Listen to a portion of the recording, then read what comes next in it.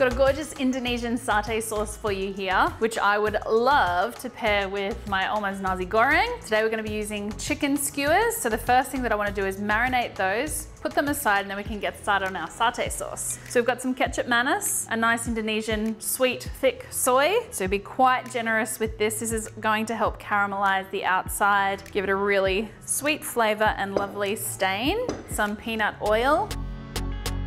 Got some turmeric here. So the ketchup manis will actually help it stick to the pan. The peanut oil will help it not stick to the pan. So got to use a little bit of both, and I'm going to brush that onto these guys. So I'll just mix it with my brush as well. So this is as simple as our marinade is. Just make sure it's thoroughly combined there before I brush it on. And then we can leave our chicken skewers to chill minimum 20 minutes, but you could do them overnight if you needed to. If it's cold enough that you can leave them on your bench top, just make sure that it's covered. All right, so we'll brush our marinade on, then we'll flip our skewers over. So if you weren't a chicken fan, you could use other proteins, absolutely, or you could even do little tofu skewers. The smell of the turmeric and the ketchup manis is already exciting my palate. We've got a piece of chicken trying to escape our clutches. We'll flip that over.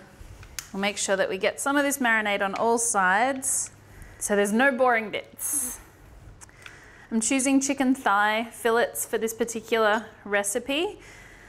A lot more fat and flavor, but also they're a little bit more robust, so they can take a bit more cooking without drying out, which is what we want to be able to get a nice char on the outside, making sure that they're thoroughly cooked on the inside.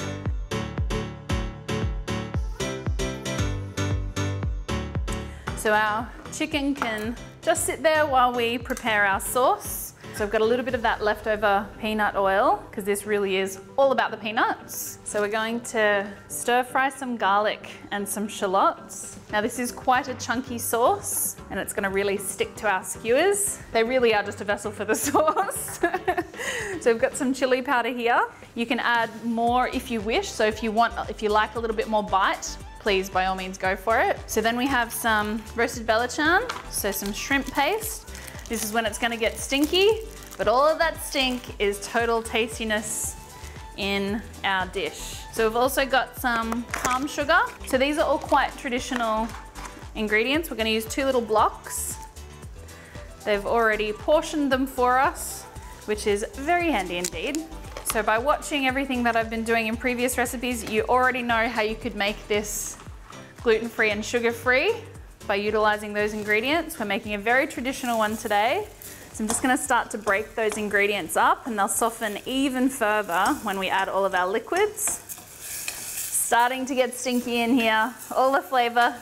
Just want to give that a little bit of toasting time before I add our other ingredients, which will give the palm sugar enough time to melt and dissolve, start to caramelize. So we also have some tamarind, which is a nice sour element. So this is essentially a celebration of a peanut sauce, but it's got all of these extra bits that sort of complement and celebrate the peanuts. So it just makes it, if anything, extra peanutty.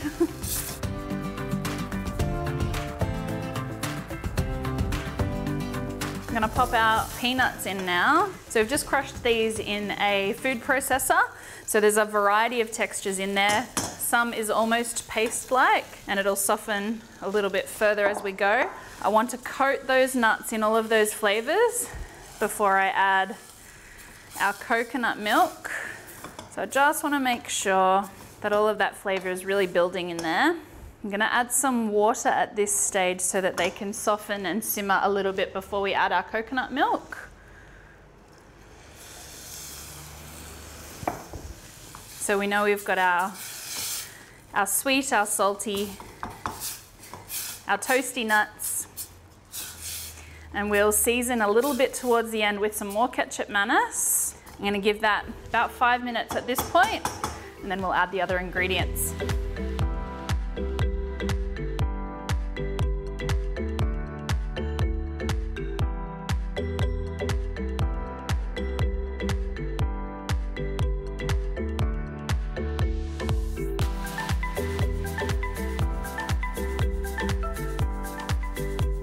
So I've just moved our sauce to a smaller burner.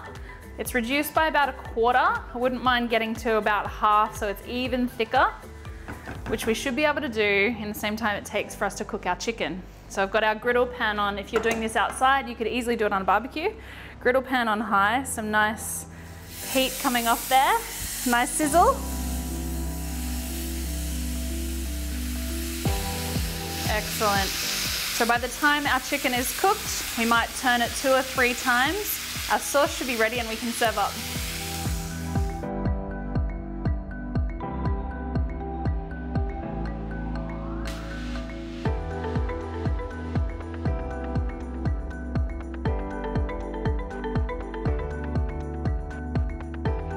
So I'm really happy with the char on the outside of my chicken skewers. You can see how that turmeric has really stained the flesh. So these already look good before we're adding our sauce.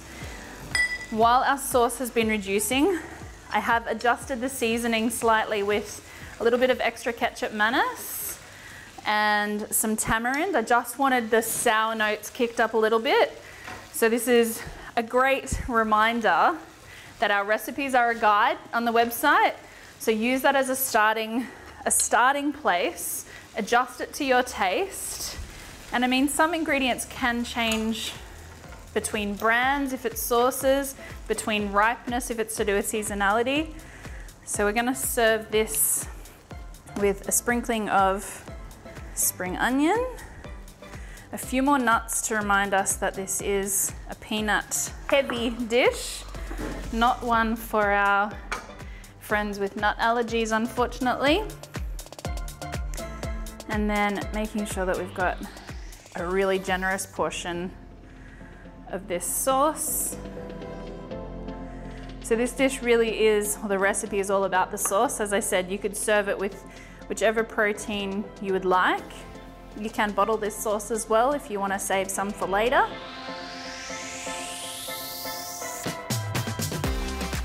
A few more of those chunky bits, nearly overflowing, making it slightly difficult for our diners. And there's our beautiful Indonesian satay sauce chicken. So even though this is a favorite to order out, you now know how to make it in. So give it a try. I think you're really gonna love it.